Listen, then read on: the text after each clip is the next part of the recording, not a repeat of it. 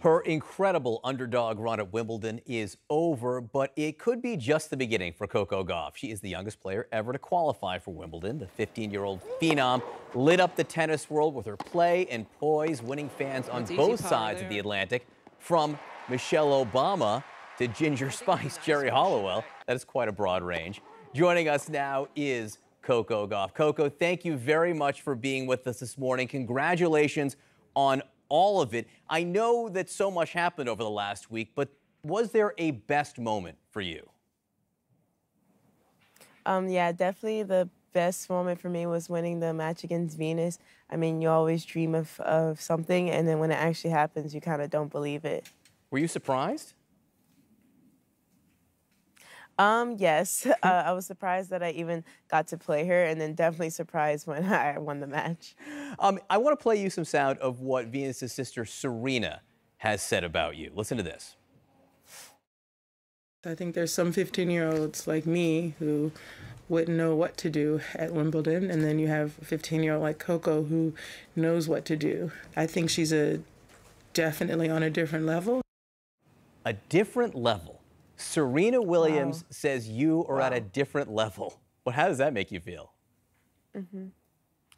Oh my goodness, that's really surprising and shocking. I mean, when your idol says something, even know that you exist, that's pretty crazy. And Serena's so nice. I met her a couple times, and both of the Williams sisters have been very sweet to me and my family. What do you think she means, different level? Honestly, I don't know. I guess maybe she means when she was 15, we weren't quite the same, but honestly, I really don't know. But Serena is at the highest level. She's always at the top of her game. So from her saying that I'm at a different level is really surreal. Are you pulling for Serena to win Wimbledon this time now that you're out? Yes. Yes, of course. If it's not going to be me, I definitely 100% want it to be her. So what has it been like for you over the last week and a half? You went from someone who may not have been well known outside the tennis world to now all of a sudden a lot of people know who you are. What's that like? Man, it's been really crazy. I mean, I'm getting recognized in restaurants and on the street, and I never thought this would happen. I mean, I kind of dreamed of always playing Wimbledon and all the Grand Slams, but I never dreamed of people actually recognizing me. And across the world, it's just been crazy how much support I've been getting. I asked on Twitter if people would have any questions for you, and we got a lot back. One of them was recognizing the fact that you're just 15 years old. And one of our viewers asked, what teenage thing do you miss the most or think you miss the most because you're spending so much time playing tennis? Honestly, my whole life has been kind of crazy and surrounded by tennis, so I wouldn't say I miss too much, but when I'm on the road, I definitely miss my brothers the most. I mean, I love them so much, and they're always supporting me, and they're playing their own sports, so sometimes I wish they could come with me to come with me to tournaments, but they're doing their own thing as well, so I kind of like to support them as much as possible in that as well. So I have a couple of 12-year-olds. My co-anchor's got some teenagers as well. Do you have any advice for our kids?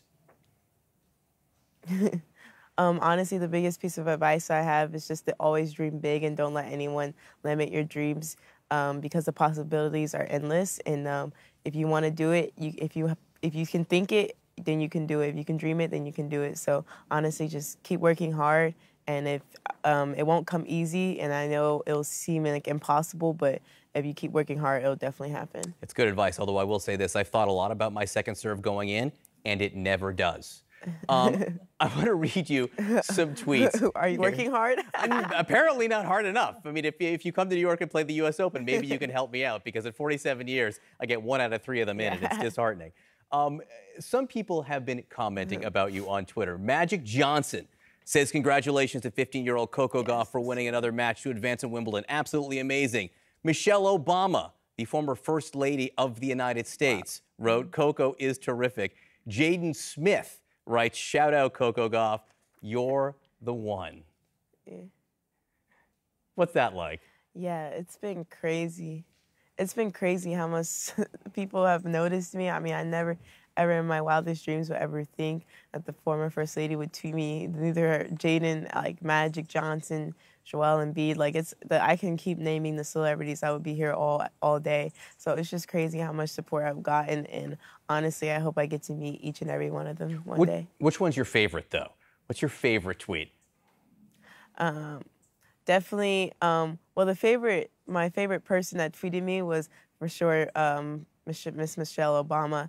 And then the favorite tweet, like what they said, was when Joel Embiid said, watching Coco Gauff is low-key watching a Game 7. I thought that was pretty funny. That's pretty awesome. You are one part of a sports phenomenon happening around the world over the last few days. The other thing that's happened is the U.S. World Cup team just won.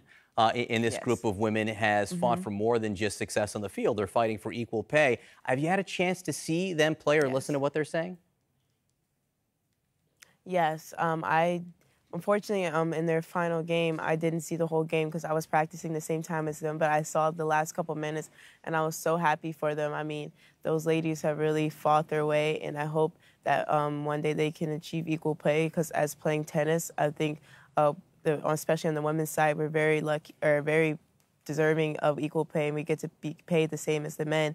And I believe that it should be like that for every sport, not just tennis. So I hope that one day they can definitely achieve that, and they absolutely deserve it. And I think you'll be part of that fight going forward as well. Is there any part of your game, or what part of your game do you think needs the most improvement?